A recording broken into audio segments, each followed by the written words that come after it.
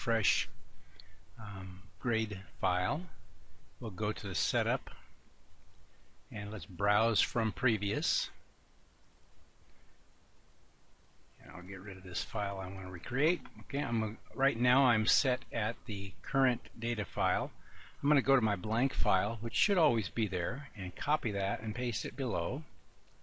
And on this paste, then we will rename it to be whatever you want. Okay. And now we select that file, and hopefully as we close it will restart the program. Let's check the setup to make sure it's on the new blank file at Hatfield Demo, and it is. So basically now everything in here is blank. Okay. Alright, so now we're going to go through a series of steps. Hopefully these will go smoothly. I'm going to use not the new class wizard. That's kind of a tool that perhaps we need to work on a little more. It's kind of designed for one teacher on one class. If you were going to do a group of classes, you may want to use the register format. I'll open the register up, and basically this allows you to put in a set of schools, and then you put in your table of teachers and put in your table of courses and terms and students and so forth. And then you build your classes and put the students in the classes, and then you're ready to go. So the first thing we'll do is we will let's pretend that we have found a list of our schools somewhere, and let's say we'll open this up. I have some demo files in the app folder, and these demo files are in this sample data. That's just an Excel spreadsheet, which is tables, rows and columns and so forth. So here's some schools. Okay, we got it already open.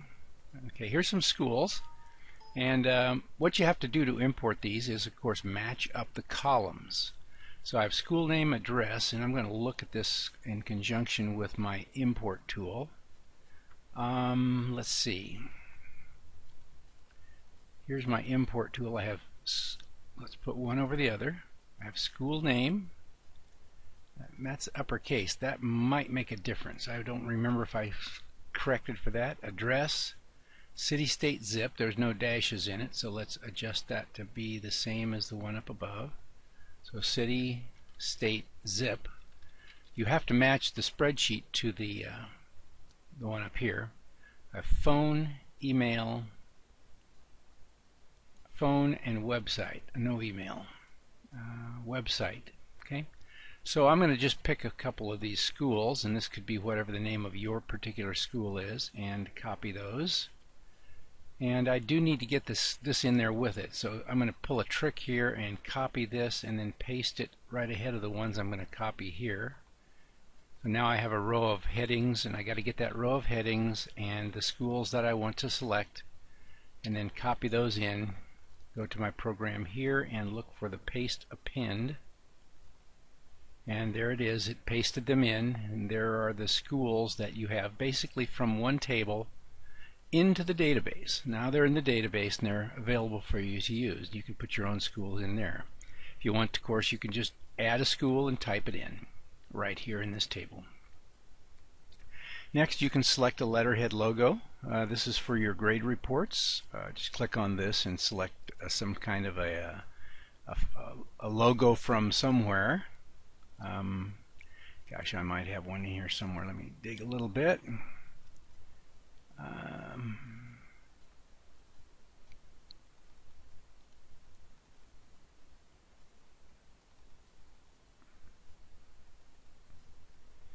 And we just need some sort of a logo here.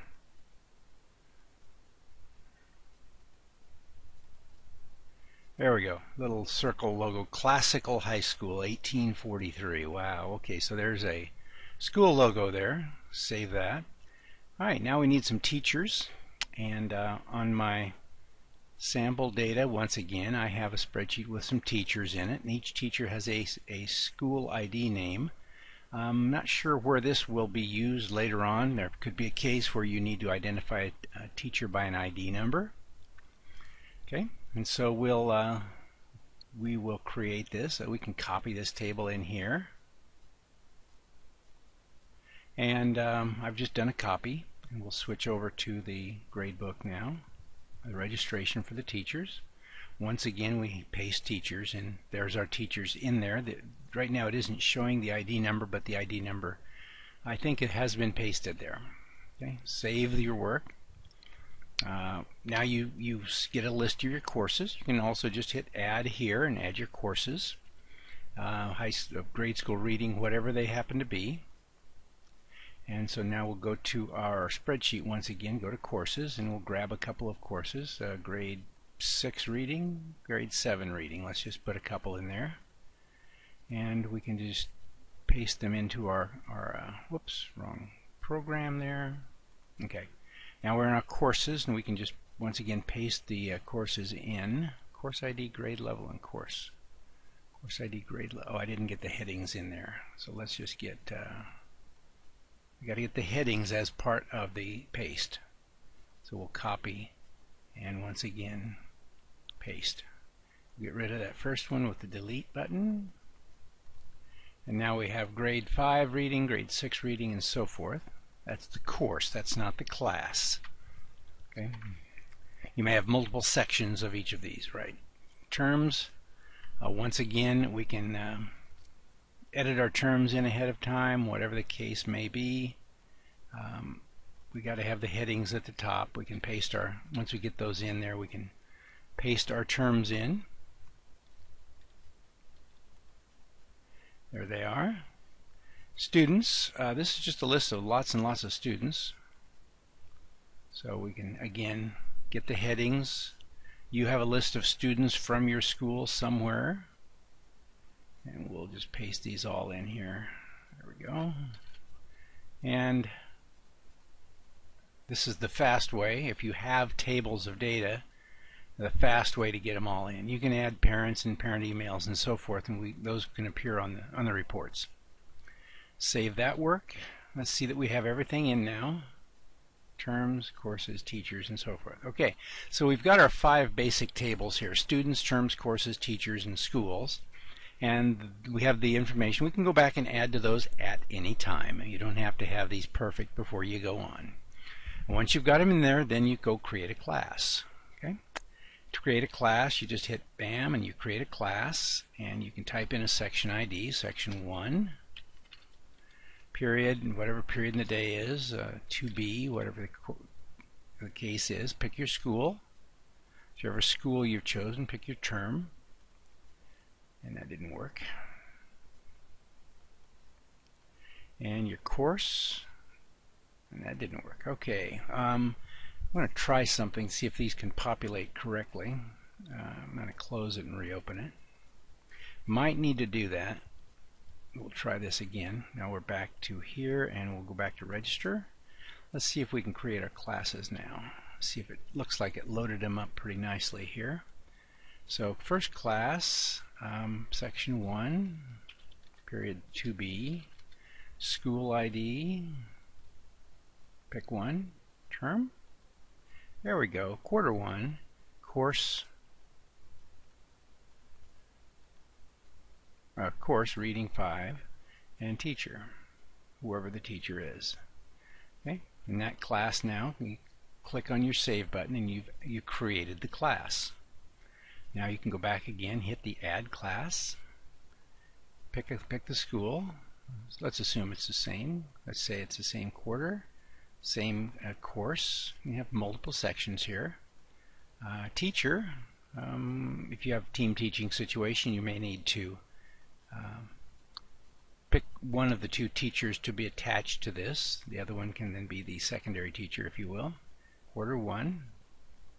Save that. You have 2 classes made, and you're good to go. Did I fill those in? A little different section there. Section 2. Okay, and so now we have that in there. I think I jumped over those.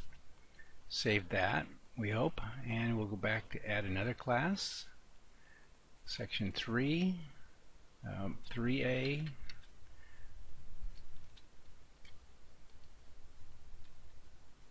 Quarter 1, reading 5,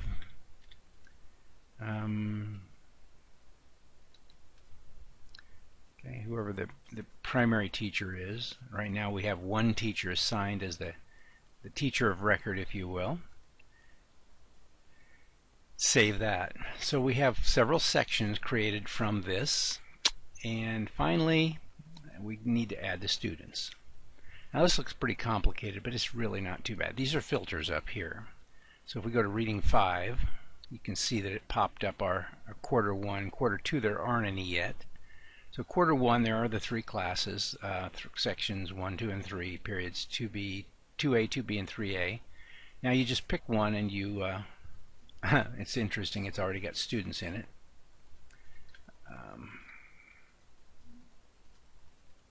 Does that work?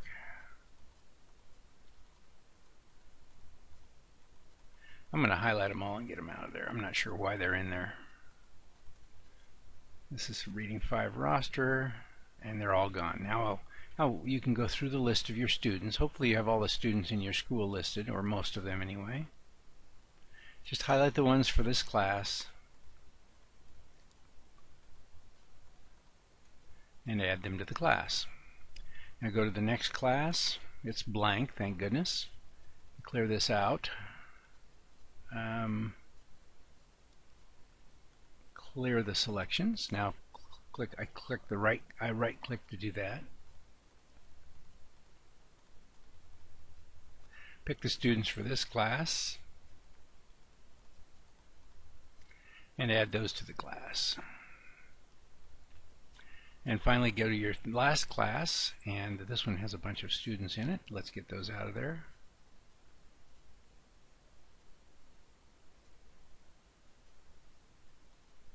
I'm going to just go through here and take them all out. Put them back in the general roster and clear the selections here. And now we'll go through and we'll select the students for this class. Just highlight the ones that are in the class and hit the button that moves them over there, and you have the class signed up. So these are the tables. This gets your classes established. Okay, first steps were to fill in the school table, teacher table, course table, term table, student table, class table. You've built the class out of teacher, course, and term. Okay, that pretty much makes it unique. There's probably a need for a room number or some such thing, or a period number. In any case, that's what we have now. Enrollment, that's where the students get put into the class, and right now this isn't functional. This is an interface for the CAT scan program later on. I'm still working on this piece here, so we'll ignore this for now. Okay, so there we have that part. Now you have your classes set. There's another big thing that you may be able to import, and let's show you how this works here. I'm going to close the registration program and go ahead and go to the Goal Bank Builder. Let's put this in the size here as our neighbor's friendly dog serenades us in this sound studio. Ha ha ha.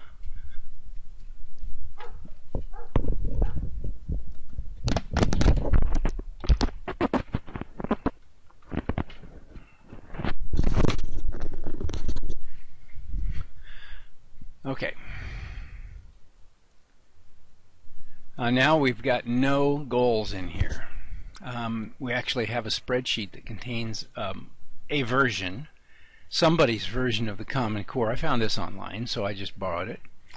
I'm going to open that up. It's in the app folder again. If you go just to the bottom and look for the folders down here. My Documents, that's your documents on your computer. App folder is the folder that goes with this particular application, and it has the Common Core spreadsheet in it. Pull that open, and it's enormous. It's very, very large. If you look at it, we have several thousand questions, English standards and math standards, and if you go through them, I think there's 985 English standards and 510 math standards.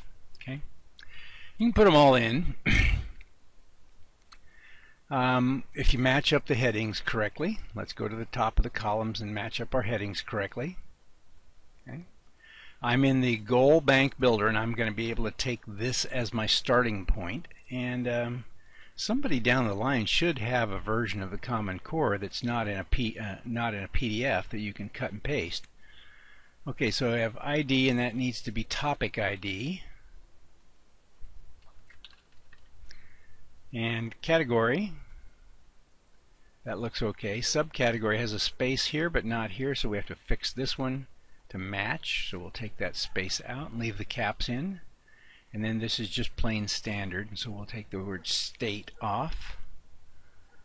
Is there anything else to the right? No, that's it. Okay, so now I'm going to get those columns and get all the rows. This is the math standards. And that should do it. I'm going to just copy, go up to the program here, and find the paste from clipboard.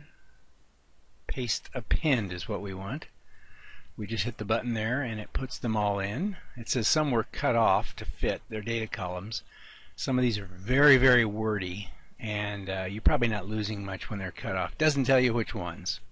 So let's just take them as they are. If you find them later and you see one that seems to have been cut off, you can look it back up and add it. Let's go ahead. We're saving still. I'm going to go back to the spreadsheet while the program is saving the standards, and I'm going to pick the English standards and match those up. Again, same way. I have to match up the headings exactly. And so this says topic ID. This says category. Oops, that's like a topic number. Okay, so I want this to just be ID, this to be topic ID, this to be category, subcategory without a space, standard without the word state. Now if you have extras, it just won't put them anywhere. So we have an extra column here called ID, and there's no ID up here, so it's not going to do anything with that. So we'll just copy the columns that have headings that match, go to the bottom, I have about 1,000 of them, copy them all. Clipboard's very big. We'll copy those and move it back up here to, this is done saving now, and so now we can go down here and don't have to move to the bottom, you just hit the paste append. And we should now have about 1,500 when it's done importing down here at the bottom. We hope to see in the neighborhood of 1,500 items, 1,494. Let's save those all.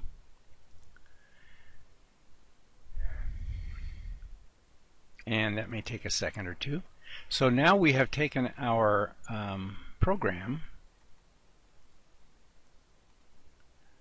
We've taken our program and we have imported it into the database in the builder program, in the Goaltender program, excuse me. We're still waiting for it to finish saving. It has an awful lot of writing to do.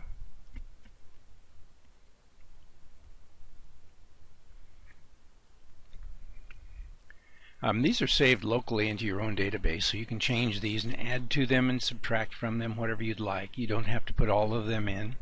If you're just working on a reading class and you don't have any other classes yourself, you may only want to put in the English and reading goals and use those as your starting points.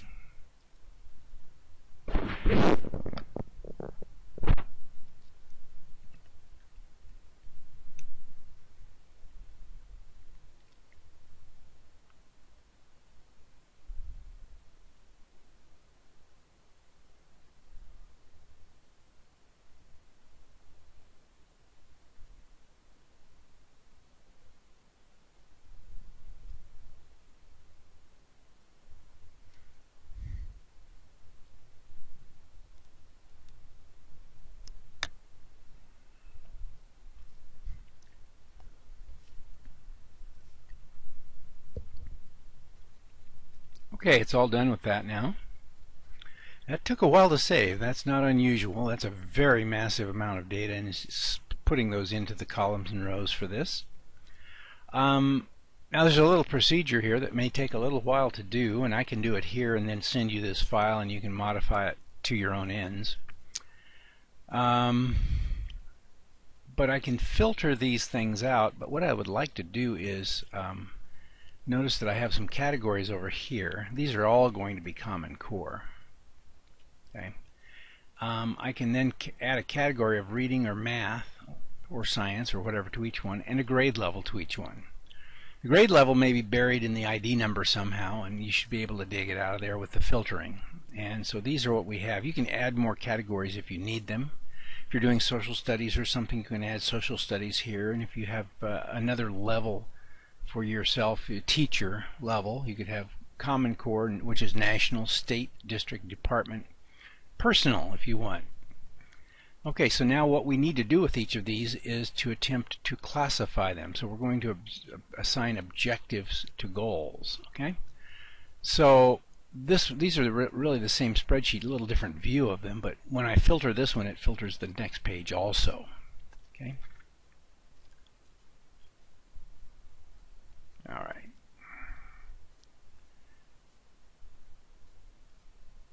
All right, we're going to select some rows. Let's select all of the reading. Sorry, all the math. Should be about 500. We'll see it come up here. And that's all the reading. That's the end of the math right there. And these are the selected rows. We'll come back to this.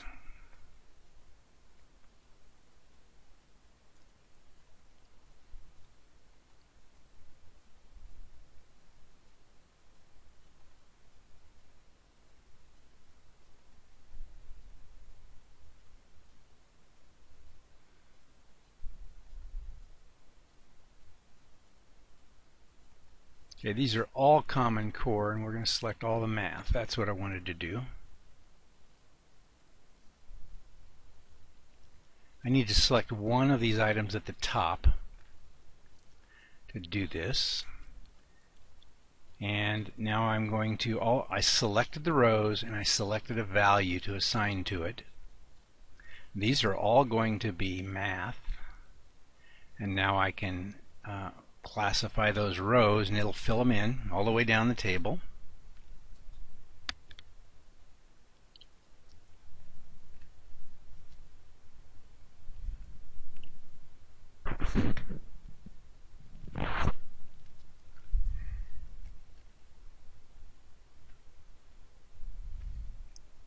Quite a bit of time involved here. That's why it just takes a little bit of time to do this.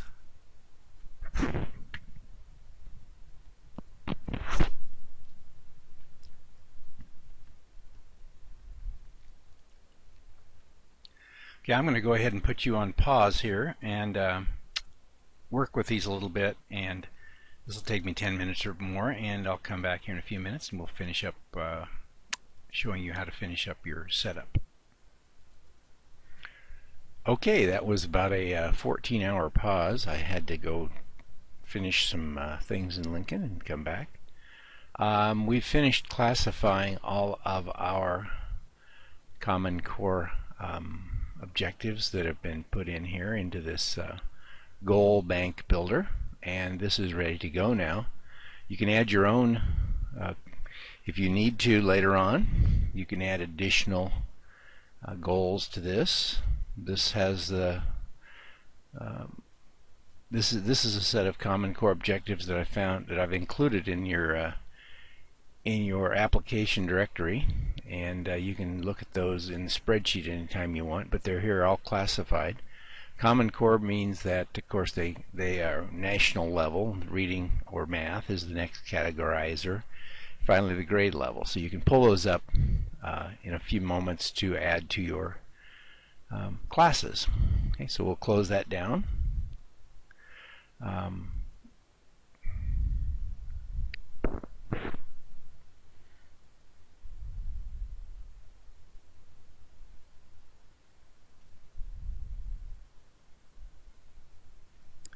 Okay, so here's what we've done.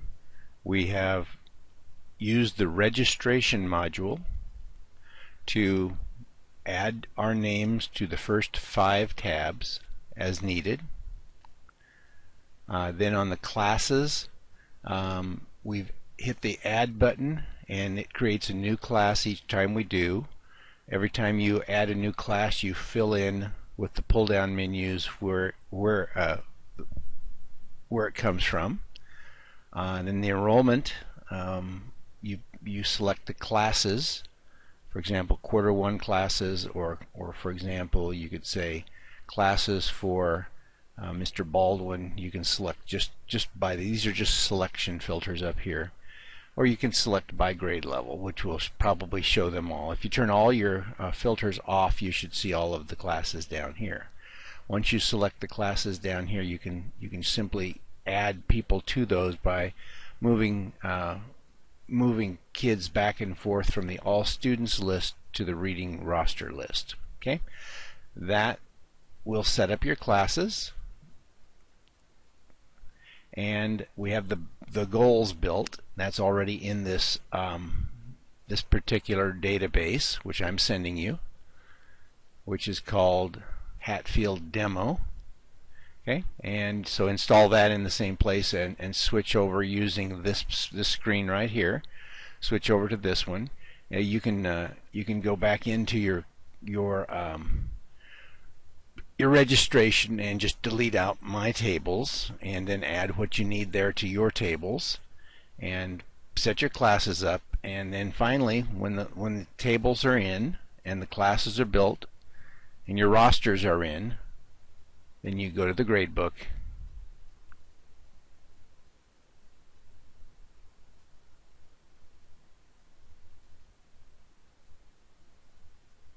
we got a little error there, I think, because we have nothing in here yet. And in the gradebook, the first thing you will do then is to add goals. Once you add goals, you can pull up your topic, your objectives, by math or science area or whatever you've added to your objectives. Select a grade level. So if I wanted to say filter on math, filter on grade 3, don't have any math grade 3, what did I do wrong?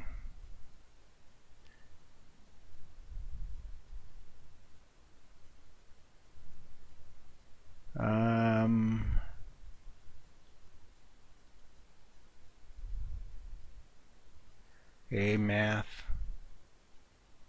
grade 1. There's math grade 1. Don't I have any math grade 3? Grade 2. I must have messed up on my classification. I have all the grades except grade 3. Anyway, that's probably a mistake in my classification. So anyway, then you select the ones you want. Suppose you're in grade 5, for example. Then to select an objective, you go down and you find the one you like. Hit the OK button. You can select more than one. Let's say we select 2. Select one or more of the objectives, click OK, and they'll be added to your class. Then the next thing you'll want to do is to fill in some friendly names for each. So go through each of the objectives you choose. These are usually technically the bottom 4 fields over here on the right are what are in the database. These are yours to change up here, and these are the friendly name and friendly description of the objective. Okay, so that should get you started. Once you've selected the objectives for each class, then you go through and add your assessments. Okay, and you can work with me on that. Basically, you can fill them in here, or you can edit your scores here, and there's a video on that. You can edit your scores here as you look through your overall totals. Any place where you see a table of your assessments, you can do the editing. Add the assessments here on the first page. Okay, so this page gives you your topics and your assessments and allows you to edit the values of your assessments. and you can edit the values of your assessments on the other pages also. So we'll stop there and let you see if you can get it this far. If you pop up a little error now and then, try and just continue. I'm not sure. I'm going to look at this from the developer point of view and see what's wrong. But please give me a call on Skype if you like, or just message. Use the instant messenger in Skype. I usually have it on, and you're more than welcome to just pop in a question anytime you want. So that's kind of my mode of my general mode is to use the messenger, is to use the instant messenger in Skype with people. That tends to be pretty easy to do. So, hey, good luck to you, and I'll get this uploaded for you. Bye.